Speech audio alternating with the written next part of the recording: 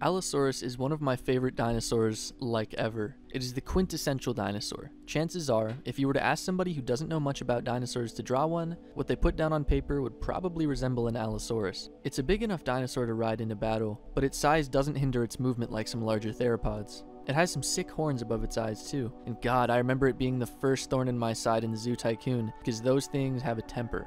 But one thing I've noticed when researching Allosaurus is that nobody agrees on just how big they actually were. When I went and saw an Allosaurus in person at the museum, I got the impression it was a huge animal, but that it wasn't that big compared to other theropods like Tyrannosaurus. So just how big were these dudes?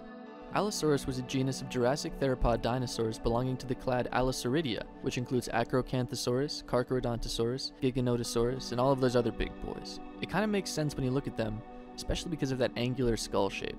One thing I like about Allosaurus, and this may be because I'm a nerd for taxonomy, but there are several identified species for its genus, including Allosaurus fragilis, the type species, Europaeus, and jimmadseni.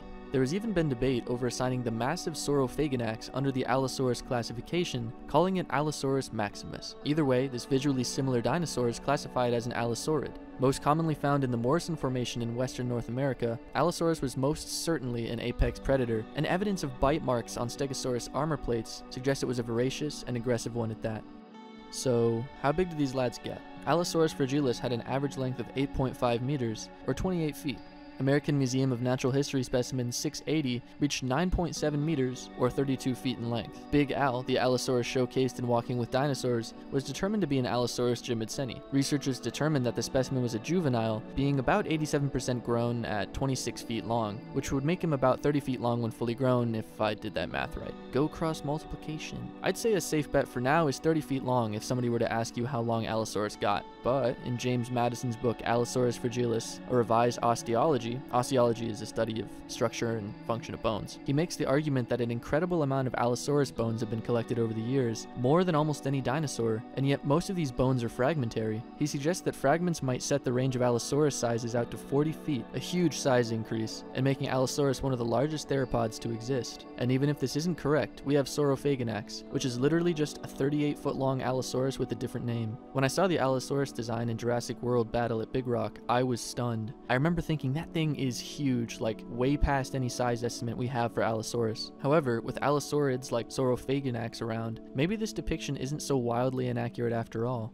Also, I want to quickly address something. A lot of people tell me to stop dissing Jurassic Park because they love it and it's just a movie, dinosaurs are genetically modified, etc, etc. Let me be clear.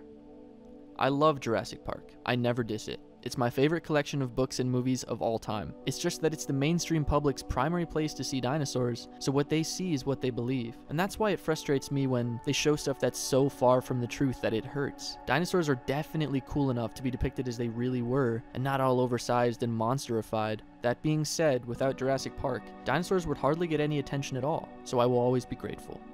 What I hope to convey in this video, and pretty much in all of my videos, is that names are pretty arbitrary. They guide us to a general understanding of the dinosaurs, but the dinosaur age was a very long one, and they evolved and changed throughout those couple 100 million years a lot. Try to zoom out when you talk about dinosaurs. For example, maybe don't think in terms of Allosaurus, but rather Allosaurid, Tyrannosaurus, or Tyrannosaurid. If you were to travel back in time to the Jurassic period and you identified what you thought was an Allosaurus, you'd probably be more right just to call it an Allosaurid, because animals are constantly evolving, and I believe we should think of them more fluidly. As always, I hope you enjoyed my video. Remember to keep an open mind, and I'll see you next time.